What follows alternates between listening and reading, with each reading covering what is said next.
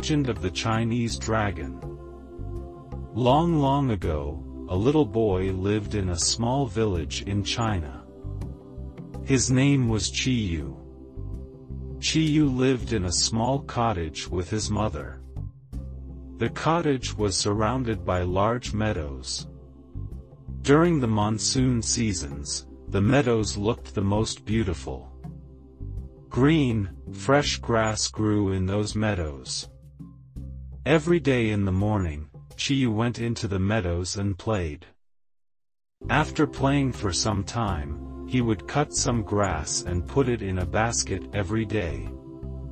Then, he would take the basket full of fresh cut grass and take it to a farmer called Hieun Tse. The farmer would take the basket of grass, and in return would give a jar of rice to Hieun. Hieun Tse fed the grass to his cows. All of a sudden, the village did not receive any rains for 2 years. A single drop of water didn't fall from the sky. As a result, the grass dried out. The fresh green grass didn't grow in the meadows.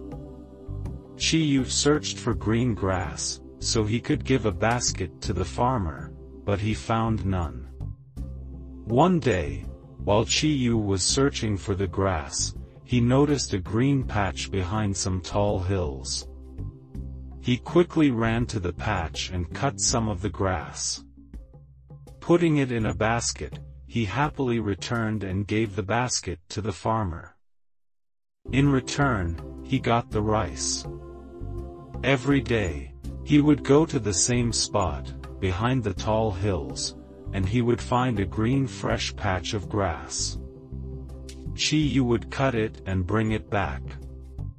Hieun was surprised to see that every day the grass would grow back. Days passed like that. One day, when Hieun was cutting the last of the grass with his sickle to take to the farmer, a shiny object caught his eyes. The object was lying somewhere under the grass. Fascinated, Hieun picked it up. It was a small golden bead. It was the most beautiful thing the boy had ever seen. So, he decided to take it home. Upon approaching home, Hieun hid the golden bead in a rice jar and went to sleep. The next morning, Hieun found the rice jar was full to the top. He kept taking the rice out of the jar. And every time, the jar would fill up to the brim.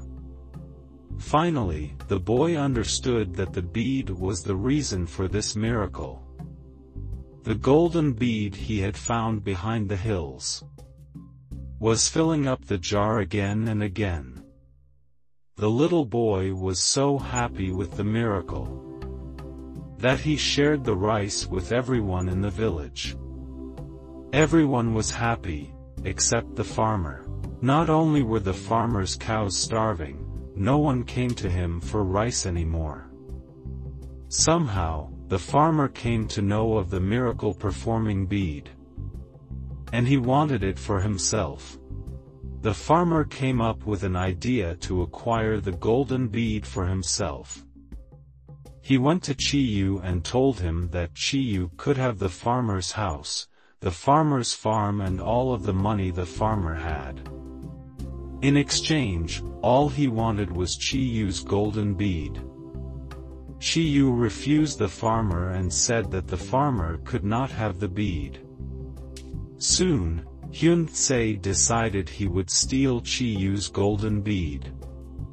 One day, when the night sky was still dark, Hieun Tse crept into Hieun's house. He was about to steal the bead hidden in the rice jar. The farmer had been searching for the bead noisily, and without realizing he had woken up Hieun. Hieun knew why the farmer was in his house and quickly rushed to the jar. He took the golden bead and swallowed it. The moment Hieun swallowed the bead, he realized he made a mistake. It started burning inside him. The golden bead grew hotter and hotter. Chi-yu drank some water, but it had no effect on the burning bead. Even after drinking all the water in his house, the burning did not stop. Chi-yu drank the entire village's water. Yet, the bead grew hotter and hotter. Then Chi-yu started becoming hot. He grew hotter and hotter just like the bead. He then ran to the river. Even that didn't help. Soon, the boy started changing. Chi-yu turned into a fire-breathing creature. Long flames came out of his mouth. He blew orange flames, some yellow and some red flames.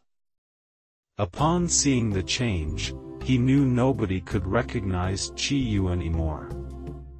Chi-yu ran away from his house. He ran far away, even beyond the tall hills.